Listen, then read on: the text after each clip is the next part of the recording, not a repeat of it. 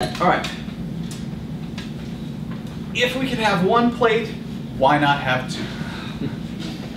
Let's say that we have one positively charged plate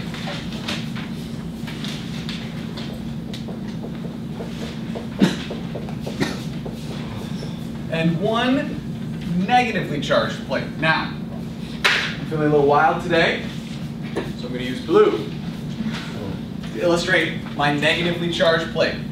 You will see why shortly.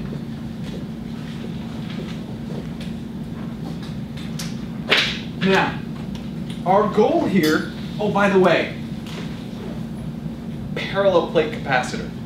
That's where we're headed. We're not there yet, but it's two plates that are parallel that you can store charge on, and then, for example, give off a flash in a camera. Okay, so we have one positively charged, one negatively charged. We are trying to figure out the electric field everywhere around these various plates. We've already figured out the magnitude of it. It is equal to the surface charge density divided by 2 E naught for a single plate. So let's just look, for example, at the positive plate.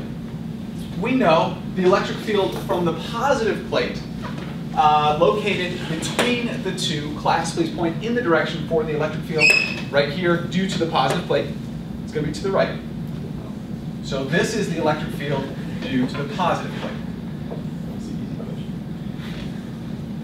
This, it's also going to be in the same direction over here. What about the electric field from the positive plate on this side of the positive plate? Please point. It's going to be to your left.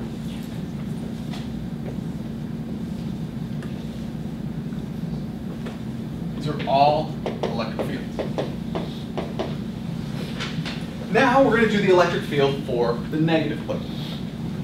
The electric field for the negative plate to the right of the negative plate. Please point in the direction of the electric field. Remember, it's a positive charge. If you put a positive charge here, it's going to be attracted to the negative plate. So that is going to be the electric field due to the negatively charged plate. What about the electric field between the two? Please point in the direction of the electric field due to the negative charge. Right. Again, it's going to be toward the plate.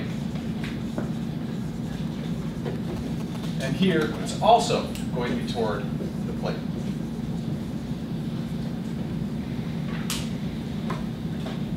So, the electric field outside of the two parallel plates adds up to what, class?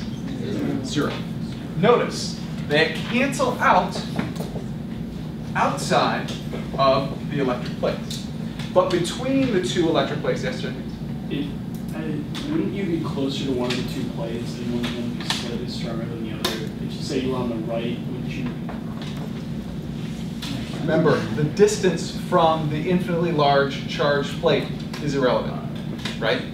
Now, realistically, they're not infinitely charged plates. However, when you're talking about an instance where we're going to be talking about, the size of the plate is very, very large compared to the distance between the two plates. Because the truth of the matter is the closer the two plates are together, the better it is as far as capacitance is concerned. So yes, in a real world scenario where you're talking about like giant plates, right? Sure. But realistically, we're going to be talking about rather small plates with a very, very small distance between the two of them. So in this particular case, no. So now we know that the electric field between the two is going to be just the addition of these two, which is going to be 2 times the surface charge density divided by 2 E naught. In other words, the electric field between the two plates is equal to the surface charge density divided by E naught.